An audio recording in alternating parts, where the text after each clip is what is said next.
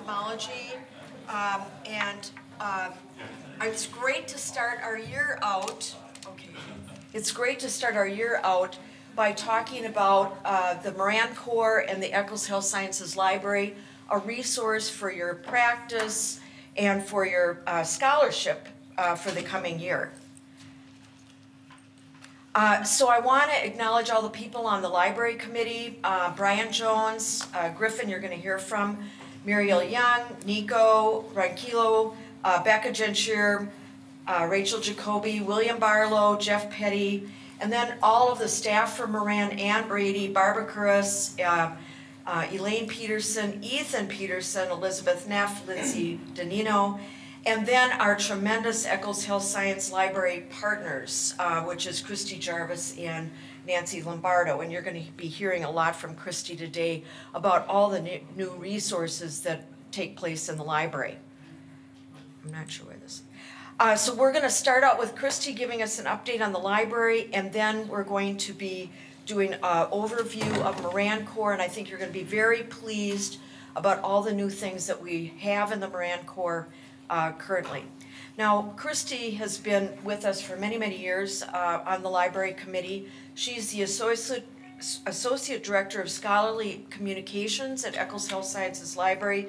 She's the person I've been working with to ensure that we have licenses to books, journals, databases, tools for our teaching, education, and patient care.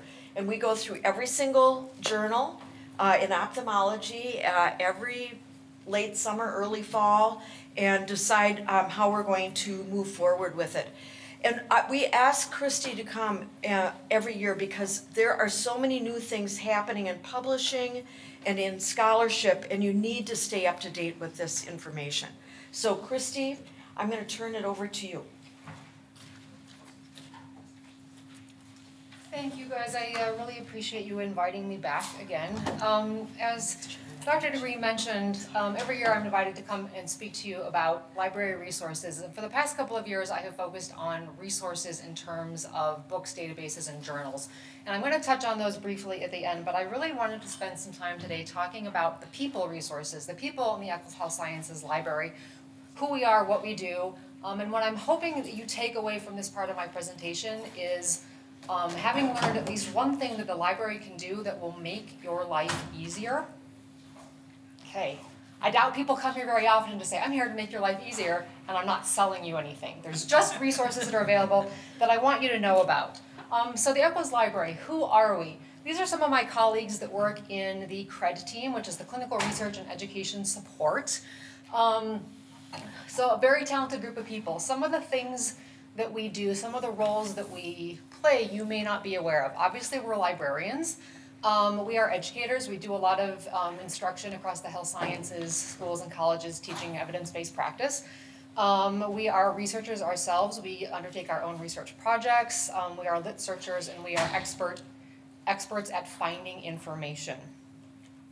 So, what is it that we do? I have a feeling that some of these slides may be somewhat surprising to you. The first thing I'm going to talk about, what it is that the library does, is improve patient care. I've thrown up some statistics from a study that was done recently that involved 118 hospitals and about 17,000 providers that for a year had librarians performing clinical searches. And throughout the course of that one-year study, 50% of the providers in the study changed the advice given to patients and families. So you're talking about 7,000, no, what's half of 17,000? 8,500 physicians changed the information that they gave to patients and family based on having an information expert undertake the clinical search. 30% of them, it influenced the choice of treatment or choice of drug therapy. 25% it impacted their diagnosis or changed the choice of tests. So when you consider how large of a provider population that is and the number of patients that they see, there is a huge ripple effect on patients. And there is a growing body of literature that supports this idea, and it is becoming compelling enough that the library is having conversations with CMIO of the hospital, who sometime in the coming year you are likely to see embedded within EPIC an option to have a clinical librarian perform information searches to improve patient care. So that's just something to keep an eye on, that you may not be aware that the library is already involved in this type of work and it's likely to expand, and that there are people that can help you track down the information you need for patient care. This is just a slide in case you're interested in reading a bunch of articles about this later. And as a good librarian, I have to show my references. Another thing that we do is provide tailored search results. Now, if I were a gambling person, I would put all my money on the fact that these are the two resources that you search most frequently. Is that true? Yes. Yeah, okay. How many of you think that PubMed is an exhaustive resource? Oh good, no hands. Okay, it's not. But do you know what it is that it is searching? And perhaps more importantly, do you know what resources it is not searching? Maybe not. Librarians do. UpToDate, same thing. Very robust resource, not exhaustive. There is a lot of information contained in the world of biomedical literature that is not found in either of these resources. The library currently provides access to 350 databases. I don't expect you to know what is in each of them, let alone the nuances of how to effectively search each one. That's what the library is for. We spend a lot of our time swimming in this world. You don't. I work with people who are, quite frankly, much better librarians than you are, for the same reason you're a much better ophthalmologist than we are. That's what you spend your time doing. You train to do it, you do it all the time, and you just become familiar with patterns. So what I want you to take away from this is PubMed and UpToDate are phenomenal places to start your search. They may not be the place that you want to end your search. In addition to these just few databases that I picked out to highlight, and that universe of another 300 plus, those are only going to find resources that are controlled by commercial publishers. Beyond that, there's a whole nother universe of gray literature. I've worked with providers and found that the information they were looking for was buried in a data table in a clinical trial. You're not going to find that by searching any of these resources. So librarians can help you figure out what place to search that's most likely to contain the information that you're looking for. And quite frankly, that's not the best use of your time. Your job is to take the research findings and apply them in clinical practice. But the amount of time that you may want to spend digging up that research finding, there are people who can do that faster and more effectively than you can. So that's one way that I would like to stress that the library can help make your life easier. Something else that the library can help you do is to facilitate research and publishing. The library can help you find source materials for systematic reviews, and the library has a team of people that can actually help you throughout many stages of an entire systematic review process. We can help you find source material for grant proposals, IACOC and IRB proposals, and help you manage, store, and share your research data. On the publishing side, we can help recommend publications that are appropriate for your topic and likely to be interested in what it is that you are writing about, and find reputable journals to publish your work in, manage your citations, and help you avoid predatory publishers. So when I put this slide together, I was thinking about which one of these things I wanted to spend a few minutes diving into. I'm not going to dive into most of them. And I've decided I'm going to talk a little bit about predatory publishers. And the reason for that is over the past year, the library has probably fielded 50 questions from researchers across the health sciences who have either been duped into publishing with a predatory publisher or have concern about being duped into publishing with a predatory publisher. So very quickly, what is a predatory publisher? There's not an agreed upon definition. Here are some samples. What they all have in common is exploiting. These are unethical publishers who are trying to exploit all of your work for financial gain and not for the benefit of the scientific community. Oh, I forgot, there's an important part of this. Predatory publishers are better talking about with a pirate hat on. And I have an eye patch, but I didn't have time to put that on. Just imagine I'm wearing one. So predatory publishers are exploiting your work, and really what they are exploiting is the open access publishing model, where open access publishing charges you for services that they provide. Predatory publishers charge you and then don't provide the services. So Open access publishing, for those that aren't as familiar with it, flips the model of instead of having users pay to read the content, you pay to publish the content and then everyone can read it. And you pay to publish, and for that fee, the publisher provides certain services like editorial fees, peer reviewing, archiving, indexing, and retraction services. Predatory publishers don't provide any of those, all of which are problematic, but the one that I'm going to focus on is what happens when they don't apply any peer review. So I hopefully don't have to convince anyone in this room of the value of peer review, but it exists to ensure the quality of the research, to spot errors before they're published. And so what do you think happens when publishers just skip this process? Here are some famous examples of predatory publishers that have published things that clearly did not go through peer review. There's the Homogeneous Configurations by Margaret Simpson, Kim Jong-fun, and Edna Crabapple. There was the paper that was submitted by the Center for Research and Applied Phrenology, or CRAP. And my favorite, Pinkerton, LeBrain, and Orson G. Wells, who published Cuckoo for Cocoa Puffs, that was accepted by 17 medical journals. So, I have had several researchers, let me say, that have said to me, well, Christy, I don't really care, or why should I care, if a publisher is not putting my manuscript through peer review. I know that my paper on diabetic retinopathy is founded on robust research and it's legitimate. That may be true, but do you want it to appear in a journal next to Cuckoo for Cocoa Puffs? Probably not. It undermines the legitimacy of your paper. So, why are they a problem? Well, ask yourself why it is that you publish. Most people don't publish for the love of writing up their research. They publish to enhance their reputation, get recognized for their work, increase visibility. They're also a problem because if you submit a paper to a predatory publisher and it gets published, by which I mean just uploaded to the web, you now cannot submit it to a more legitimate journal to be published. It's already been published. So you're narrowing your options for having it included in a more legitimate publication. It can negatively impact your academic career, and it perpetuates bad science. So there are a lot of reasons to try and stay away from predatory publishers. There are some red flags, the big one being once you've been in academia for a not even very long period of time, predatory publishers will have scraped your email address from the web, and you will start getting overly flattering, I mean disgustingly flattering emails. If I had $1 for every time I have been called esteemed. In ridiculous English. Esteemed and most, yeah. And I cut them all out and hang them on my fridge so my husband can see how amazing I am.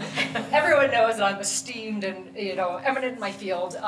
Most publishers do not need to solicit submissions. They may solicit a particular editorial or review on a topic that they know you're an expert on, but just submitting or just soliciting submissions rarely needs to happen. Most publishers have, the volume of submissions has doubled in the past 5 years for most publishers. They're drowning in manuscripts. They're not really going to come to you begging for you to submit. So just those overly solicitous, flattering emails are a huge red flag. There are lots of others. They tend to have very broad scopes, no legitimate archiving or indexing policy, lots of things. There is a checklist that I'm not going to go through other than to say that these are some of the things that the library looks at, is the transparency, the fees, the copyright policy, the peer review policy, the quality of the website and the publication, the indexing, and then a lot of it is just judgment calls. Once you have been seeing lots of patients with a similar condition, you develop a sort of pattern recognition. There's something that just sticks out that doesn't look right. The same thing is true for those of us that spend way more time than we'd like to in the publishing world. There are a lot of things that just right off the bat don't feel right. But if you have suspicions, you have concerns, you want some advice or guidance, ask a librarian. This is something that the library does a lot of, is steering people away from predatory publishers. So that is hopefully something that you will take away from this as ask the library to help you with, so you don't get sucked into publishing with a predatory journal. Unfortunately, if you do get sucked in, it is extremely difficult to do anything about it. Just like there are predatory publishers who will list people's names.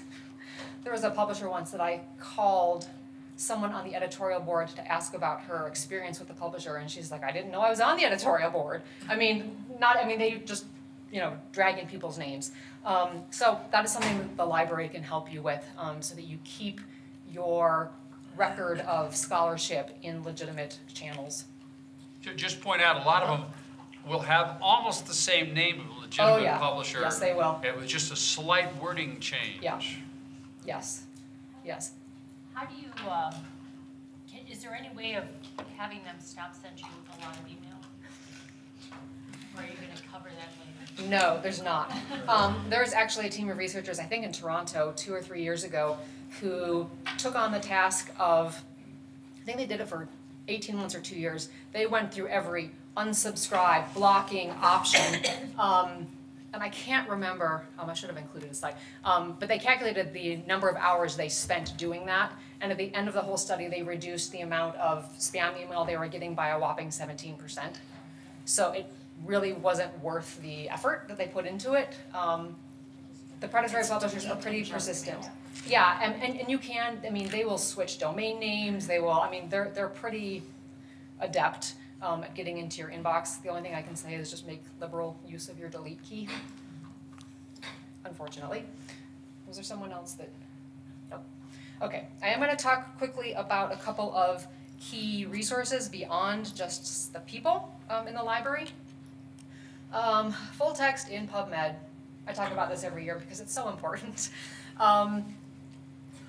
I have found that when the library does a lot of instruction with students and trainees, the finding the literature part, being able to search PubMed, being able to search the databases to find the literature is a fairly straightforward process. But then there's the finding the full text, which is a whole nother issue. So the two things that I want to stress for those, particularly who are new here, is that there is no full text in PubMed. PubMed is a citation database. There are publishers that will put links to their website to get content. Almost every time, that's going to send you to a place where the publisher is like, oh, would you like this article? It will only cost you $90. So the way you can get access to all of the content that the library subscribes to through PubMed is one of two ways. You can either use the link to PubMed that you can find on the library's website or is included in this slide. You'll notice in the URL it has that UTALib at the end. That takes you to a interface of PubMed that has all of the library's resources linked to it.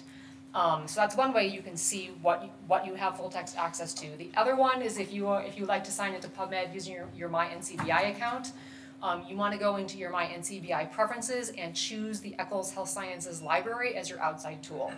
And then if you use your NCBI account, when you log into PubMed, that will also bring in all of the library's full text. So, very important. If you are in PubMed, this is just showing where the link to the library's PubMed is on our homepage. You will know that you are accessing the library's resources in PubMed if you see that Find It swirly icon next to every abstract in PubMed. It'll be next to every abstract whether we have the full text or not. But that's going to help you find all the places that the library has full text. Okay, so if you click on that little swirly Find It button in PubMed, it takes you to our catalog where you will see a list with hyperlinks of all of the places that we have full text access to that article. It's very common for us to have 5 or 6 places where we have access to that same article. The reason that may be important is that maybe Elsevier's website is down, but we have it through some other aggregator.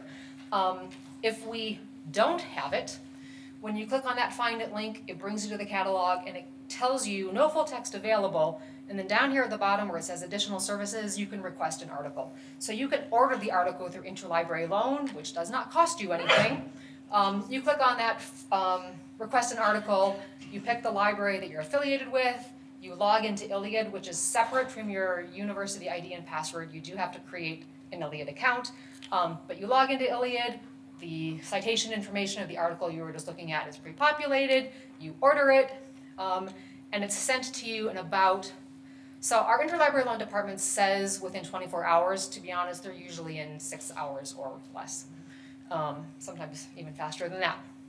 So, any questions about full text in PubMed? Any issues, complaints people are having accessing full text? This is really very helpful. I don't know how many of you have used this, but very, very helpful because we don't subscribe to every single journal. When we look at journals, we look to see how many people are using the journal, and then if there's only 1 or 2 for the year, we may not subscribe to that journal, but use library loan to get the article. Yeah, and there are also... And the key is to do it through the University of Utah website and get Yes. it PubMed rather than go in PubMed directly. Right? Yes, yeah, because if you just go to generic PubMed, you'll find the citations, and instead of that find it link next to it, so you can see underneath my arrow, it says full text Elsevier, the publisher will put their link there, Yeah, and which it'll is send okay. you to the publisher's website. If we subscribe to that journal directly from the publisher and you happen to be on the university's network, maybe you'll get full text. Those are a lot of ifs. If you go through the library's portal, you'll see all the places that we could get it, and if you're not on the network, when you try and access it, it will ask you to log in, so it verifies that you're part of the university, and then it will take you to the article. The other thing is that there are lots and lots and lots of journals that we subscribe to not in a one-on-one relationship with the publisher. There are lots of packages that are aggregated, so if you just Google search the journal article name and just go to the journal website. I hear this all the time, but how can you not have Retina? Well, we probably do, but it may not be at the Retina website. It may be on a third-party aggregator platform that if you went through PubMed or if you went through the library's catalog would take you to the right place. So just because you go to the publisher's website and you can't get an article doesn't mean that the library doesn't have access. The best way, honestly, is to search in PubMed and follow that link. Is there, you said that there was another way to go to NCBI and add the Eccles library there. Can you show us where that is, or? Yeah. Okay, so do you have a MyNCBI account? So you just want to click on where it says settings, and settings is a whole long thing. It's where you can pick, your highlighting options and all of that. It's like halfway to maybe 2/3 of the way down that long list. It says outside tool, and it's just a drop down. And you can scroll down it and you will find, and I think it says University of Utah, Eccles Health Sciences Library. And then you save that, and then every time you use your MyNCBI account, you will be accessing the library's resources. Okay? Okay. So new resources, nope. Well, you better do the Easy campus. proxy. Yeah. Yep. Okay. So I like to throw this in here because I really, really hope that sometimes you're not here. Sometimes you're at home, sometimes you're on vacation, you're not on the university's network. So all of our publishers grant access to their resources based on your IP address. That's a whole thing in publishing that is evolving and may change in the future, but for now, it's your IP address that is what lets the publisher either say, you're not affiliated with anyone who pays for content, you can't get in, or open the gates, you have access. So when you are on campus on a computer that is connected to the university's network. So sometimes I have people say, well, Christy, I'm on campus. And I'm like, yes, but you're using your phone that is connected to a cell tower somewhere. The publisher doesn't know that you're physically standing on campus. So if you are here and you're using a university network, when you go to access a publisher's resource, they identify who you are and they let you in. When you're not here or when you're not on the network, you have to use a remote access method. It's a way of letting the publisher know, yes, I am part of the University of Utah, so everything that we pay for, please let me have access to. So one method is to use the Easy Proxy server, which you can access on the library's homepage, and scattered throughout our website is this little key that says off-campus access. If you click on that, you'll be prompted for this lovely screen to put in your unit and password, and then it will always, after you have signed in, route you right back to where you were, and you will see in the address bar that easyproxy.lib.utah.edu. That is associated with an IP address that now, when you go to a publisher site, they're like, yes, that is a University of Utah IP, please come on in. You will stay signed into that proxy server for as long as your web browser session stays open. If you close it, you have to sign back in. So that is one option. Another option is to download the VPN software onto your device. You can get this from the Office of Software Licensing. And if you go that route, then you can, on your device, just sign into the VPN, and then wherever you go throughout your day, you will have put yourself on the university network, and that is what publishers will see. So 2 different ways to go about it. I will tell you that most of the library's resources, if you access them either from our website or from the catalog or from PubMed, if you are off campus or off the university network, we have embedded the proxy prompt. So it will often, if you try and get to the article, it will say, oh, are you part of the University of Utah? And if you put in your unit and password, then it passes you on. So we've tried to embed that as many places as we're able so that in case you forget, it gives you a little prompt. Okay, a couple of new resources.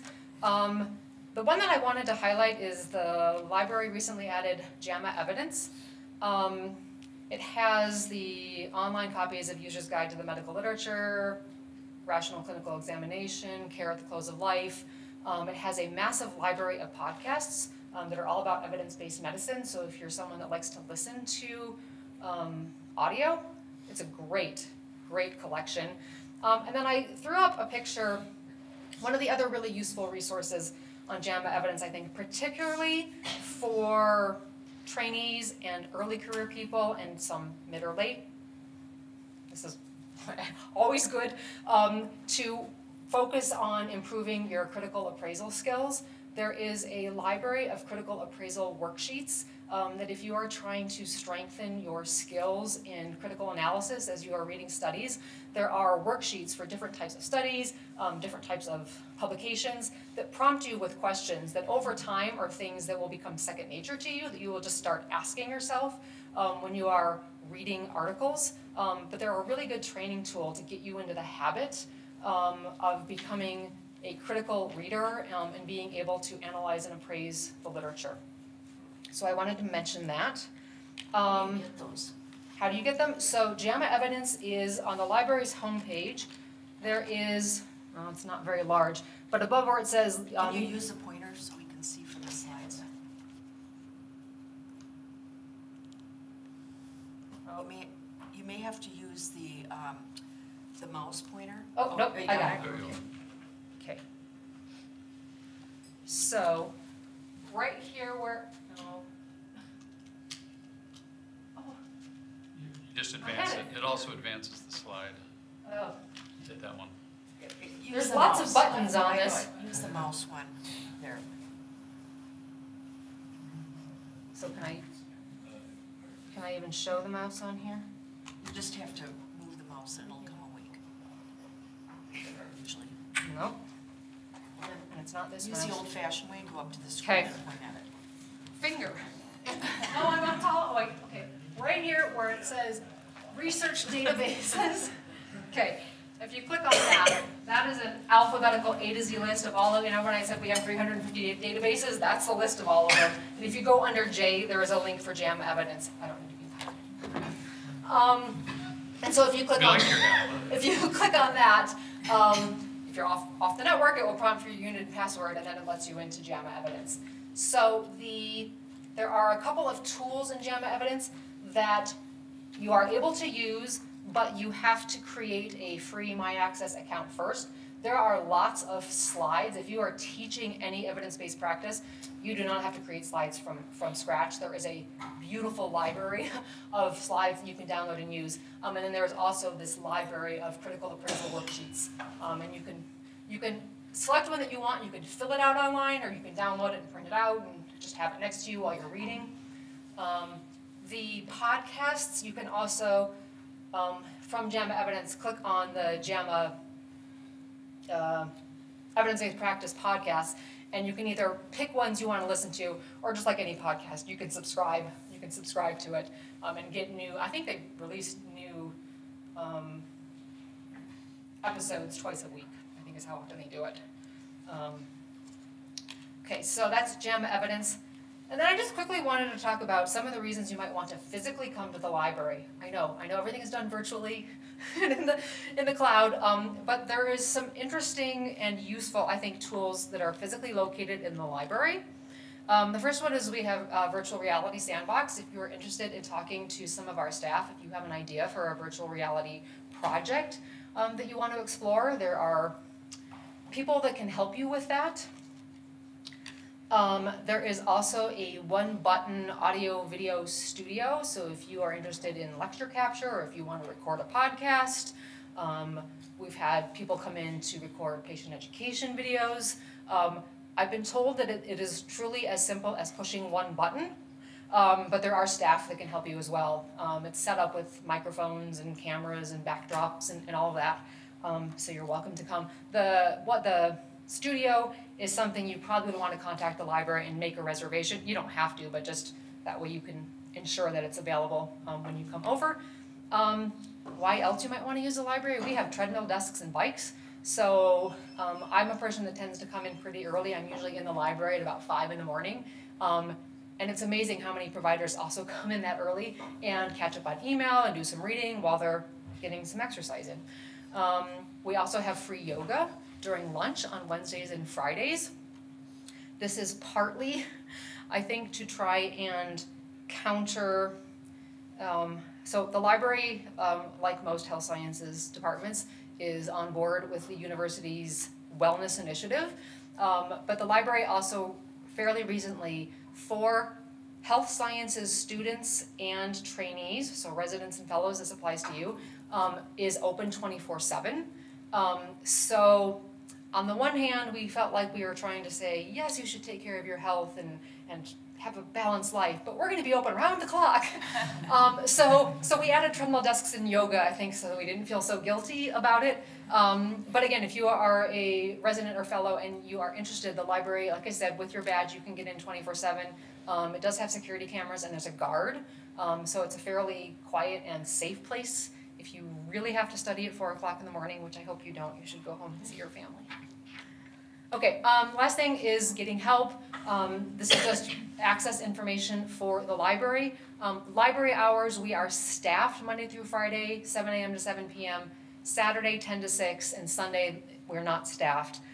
Like I said, if you're a trainee though, the building is open 24/7, and the Bloomberg Library here is open 24 hours as well, so you have access to that.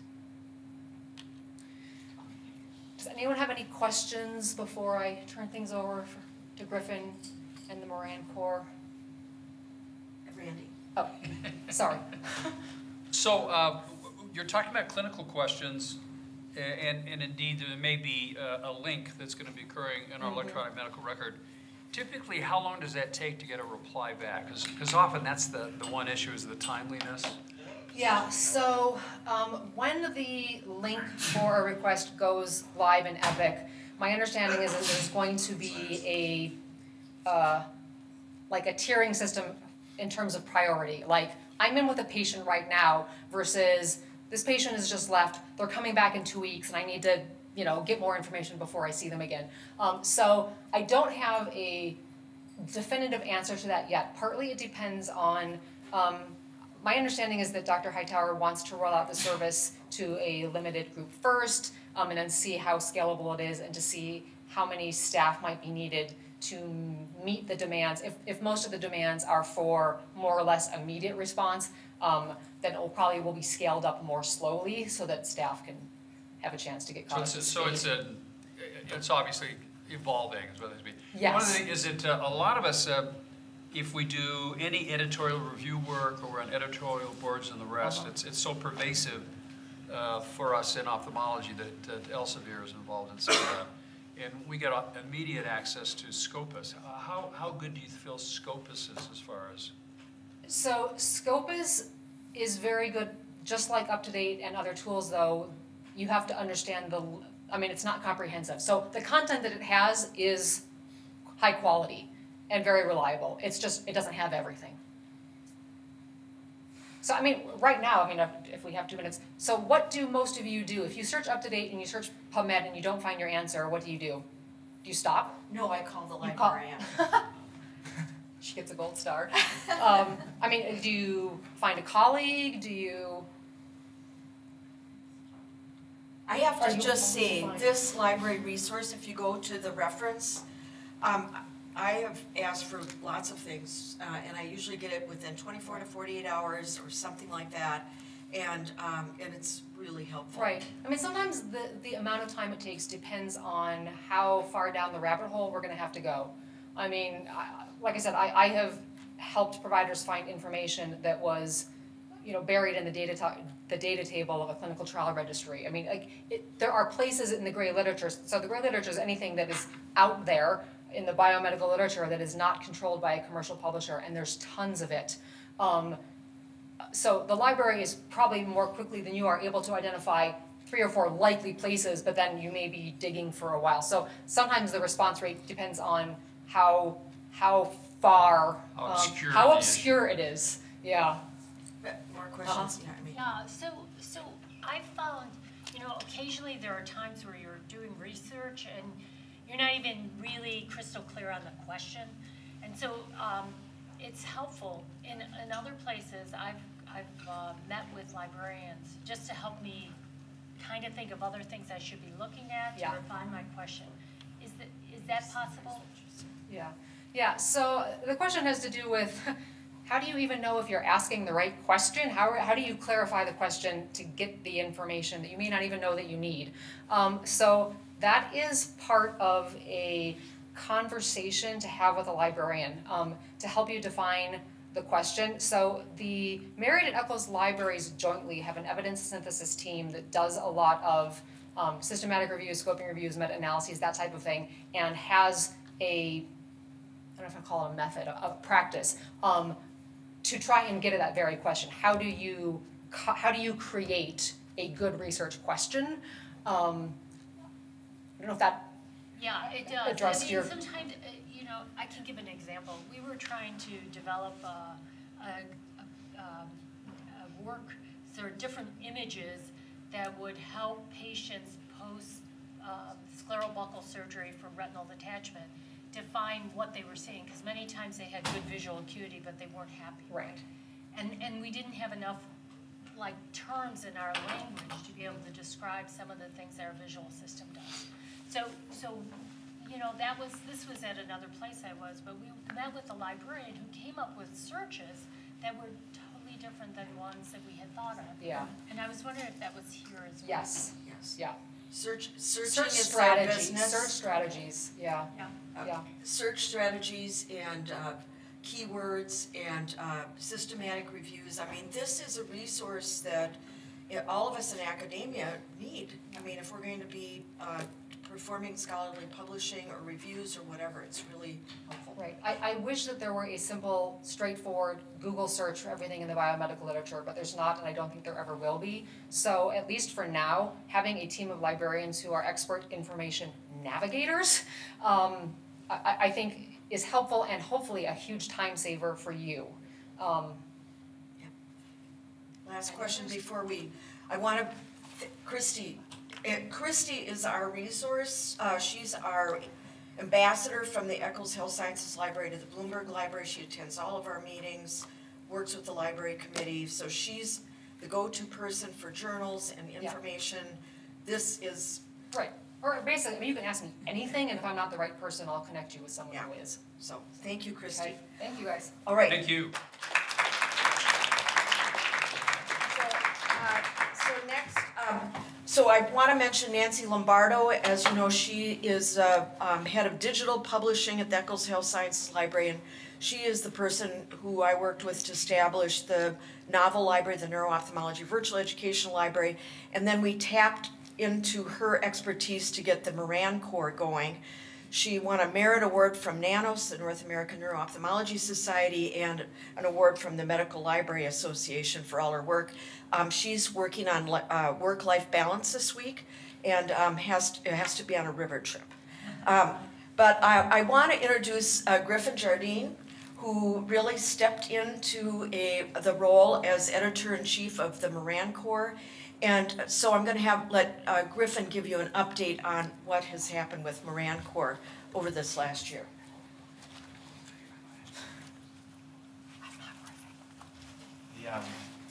Thanks, Christy. That was a great presentation. I didn't have a costume today, but I did decide to dye my hair an exotic color to make it more interesting. So Moran Core, I think everyone here is pretty familiar with it. I want to just review just some basics and then talk about some changes we're making and hopefully have a little discussion with everyone here just about any ideas you have from the presentation or from working with this resource. But it's, as we just heard, a collaboration between us and the Eccles Health Sciences Library. It's really meant to highlight all the great work that we're doing here and put it into a format that is accessible to trainees and ophthalmologists around the world. I think what's made it initially so successful, and I actually was talking to dermatology who was also looking to do something similar in their department, and they, so much of ophthalmology is de-identified pictures. I mean, the picture of a retina has no identifying feature, so we're really unique in being able to do this. Dermatology essentially couldn't make almost any progress in it, but what we've been able to do is use this as a capturing tool, and I have to give a shout out to Ethan. I think Ethan's here. Is he here? So Ethan, and then also Christy and Nancy for recording lectures, recording grand rounds, getting them up to posted and organized on the website. It's actually an enormous amount of work. So without really us as a department having to do much differently besides just let this capturing tool work, we've put a ton of the information, lectures, high quality didactics here for essentially anybody learning ophthalmology around the world to have access to. This is the home page. A couple of changes we've made recently in the last year. We restructured some of the buttons down here. This resident lectures button is new, and I think. And then the general ophthalmology. Oh yeah, and I'll get to that. Yeah, sorry, I didn't say that. But so now when you go to the resident lecture button, you have this list of, by division, all the lectures that we're already giving. So this is essentially a lecture series for a residency program, in some developing country that just doesn't have this sort of material. And it's got every lecture that, as you give for an example, our fantastic ophthalmic pathology lectures by Liliana and Nick now are kind of organized, and we've got the year so you can see how up to date they are. And this is, I just think, a great resource. I'll come back to this as kind of some ways that we can use it for the future. And then looking at this, the side panel on that main website, some other new things. This basic ophthalmology review.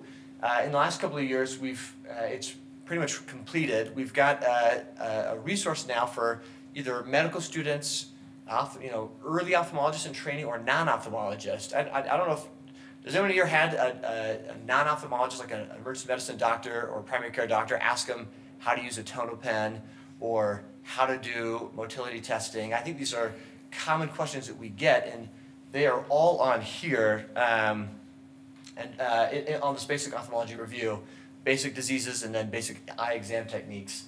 Ultrasound, again, just another way to capture the great work we have. Dr. Harry, who has just such a resource here, we're capturing what he's doing, and then some other kind of catch-all topics that we cover in grand rounds. So going back to the basic ophthalmology review, intraocular pressure, there's actually a video here that walks you through what our medical students did, who was rotating through a couple years ago, on what the numbers mean on the tonal pen, how you do it. I believe Chris Bear is the patient who gave his eye to donate for research in the project. So we've got just organized by exam and then an anatomical approach to eye disease on topics. I think I was at a primary care doctor appointment, and I actually told them about this resource because they were asking about how to have, there's not really great resources for non-ophthalmologists about the eye. I think almost all the educational materials that we put out as a field are targeted towards ophthalmologists, and that's been a big issue in ophthalmology, is that we're kind of losing, we're losing the battle in teaching all of our other colleagues about basic eye diseases. Here's an example submission on the direct ophthalmoscope that also has a video that walks you through how to use it. So, hey, there you go. There's our wonderful trainee there. And then a number of videos have been put out. I wanted to highlight this one. Did I see Judith here? Yeah. So Judith, this video on the neuro-ophthalmology exam is our #1 with over 500,000 views. So when you type in on YouTube the neuro-ophthalmology exam, this website is linked to our Moran, or the Moran Core website is, we give YouTube open access to all of our videos. And what's interesting, just typing in neuro-ophthalmology exam, look at this. The first, the top 4 hits, 3 of them come off the Moran Core. Which is, in YouTube, getting to be the first video to come up actually is pretty, there's pretty complicated, and it is a function of popularity. That's the right word. I mean, that's, getting having a lot of views, but pretty exciting. So we can't help ourselves but go over the statistics. The numbers are amazing. People talk with their fingers like they talk with their feet, and people obviously like this. I mean, yeah, it's amazing. 163 countries this last year have accessed this. And the new user numbers? It's staying the same. Every year we're almost 90% new people looking at it. And you look at the page views went from 6,000 to 75,000. And this is for the Moran Core website. The YouTube statistics, this is when we opened it up. So all the videos were exclusively accessed through Moran Core, and then we opened up the YouTube channel so that they could be searched in YouTube, and it went from 70,000 in one quarter to 2.6 million in terms of watch time of minutes. So almost 10 million minutes in 2018. If you look at this, the numbers are actually a little bit down. We think that's probably a function of putting all this information out there, but then not having as much new content. And in order to stay relevant in YouTube, you kind of have to keep putting up new videos. And so just a little plug for putting your surgical videos and other things that you're doing on the Moran Core to kind of keep this momentum going. What's pretty unique too, you think about the attention span of the 2019 average individual, and our average view duration is somewhere between 4, 6, 7 minutes, which is I think that's keeping people on the website for a reasonable amount of time, or keeping people's attention in these videos. So here you can see just essentially any country so the white countries are the ones that we don't have, people haven't viewed it, so it's quite worldwide in terms of people accessing the website. So I'll skip over these, but this slide is just to make a point that you can do all sorts of different formats. You can do an image report, which is so much of our imaging department, or so much of the purpose of this was to capture all the wonderful work that our imaging department has done. I have to thank Jim too, who's really given a lot of his images to this website, and just showcasing that fantastic work. But case reports, surgical videos, grand rounds, resident lectures, we are trying to have all of these captured in the website. So kind of last couple of key points here. Hopefully it's not a surprise to you if your name is on this list. The editorial board, we've decided that it's going to take a big team effort to get each of these subsections populated. So we have, each section has an editor, and is Megan here, Megan C? Yeah. So I'm trying to meet with each of these editors over the next year or so, and Megan and I met, and she looked at her website, or at her specific subsection, and made a number of changes. I'm just curious, Megan, if you could share your experience or thoughts on how you felt like your role as an editor was, and what you've been able to do. So mainly it's just organizing things, because the content, due to Kathleen's amazing work, was pretty much already there, but I changed and made a core section to where residents and students can look at core videos that are on topics like diplopia or vision loss, and then they can watch those and then go to something like a flipped classroom, so where they get the content before and then they go to a lecture, and it's more going over cases, so they've already had the material and then they can apply it to a lecture. So that's kind of the first thing I did, and then it's going through and filling in each subsection with appropriate videos.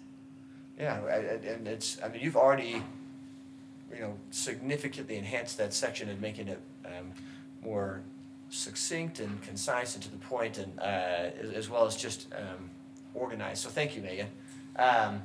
So we're hoping to kind of do this with each section. This is just an example of neuro-ophthalmology showing you, on the exam here, you get to see all these videos, all these have to, and what a great resource that is. I may, just as we're short on time, skip through some of the publication process. Just to keep one, so everything's peer reviewed, so we kind of peer review every submission.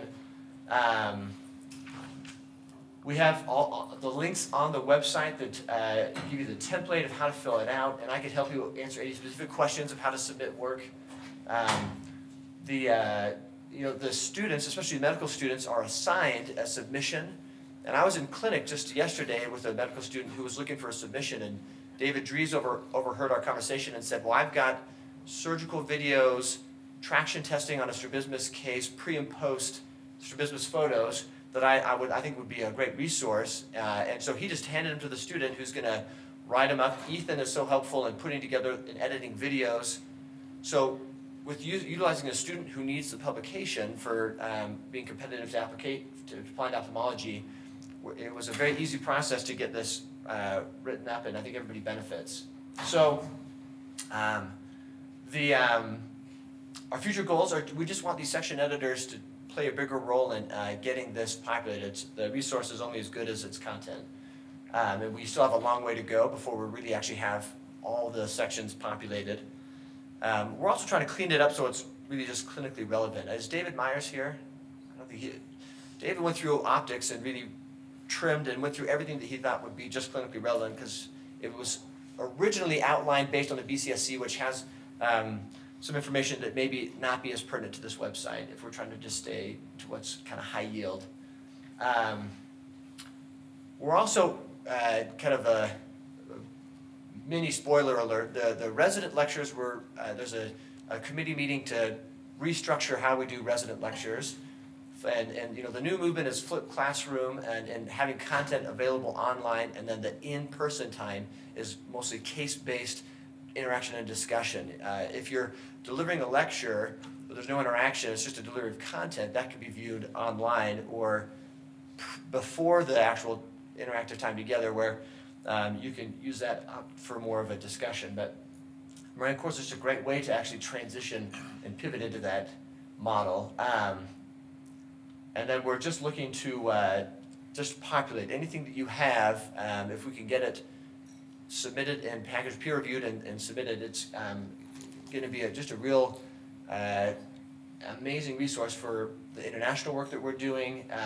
Again, this is, I think, where maybe what some of the biggest benefit is to the places that we're trying to create centers of excellence. They now have essentially an entire resident lecture series and a bunch of cases to review.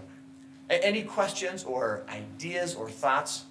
So I have an idea, and I wish I had seen this before June 13th, because we had such fabulous lectures Content for was the amazing. pediatric retina meeting, and it was, a lot of people didn't go. We do have the keynotes that were video recorded, but if we had been able to video record lectures from experts throughout the world, I mean, it would have probably been one of the, richest source of pediatric retina in the world. Yeah. And so my question is, if we have like some kind of meeting like this in the future, do we have resources where Moran could do that? Because we didn't really have it we didn't have the ability to video record everything for the meeting. At least I don't think that was the case. So we only ended up doing the keynotes. So is that of interest? Is that something? What a great thought. I think that would be, you just have to get permission for whoever's presenting. And then Ethan, our AV specialist, because that didn't even cross my mind either. That would have been just a phenomenal thing to do. We've got the equipment and the rest. I mean, it wouldn't have been a big deal, and it is a lost opportunity. And I'm like you and kick up myself. I should have also thought about that. And I would just say, if Moran can't do it for whatever reason, we've got the Eccles Health Sciences Library. They record all the cram sessions. They record a lot of lectures on campus and off campus. And so there are some resources for future meetings that we should consider. The biggest problem is the guest lecturer may or may not allow you to record them. And we do have to get permission from, when you have people come from the outside, you need permission from them to be able to record them and put it online.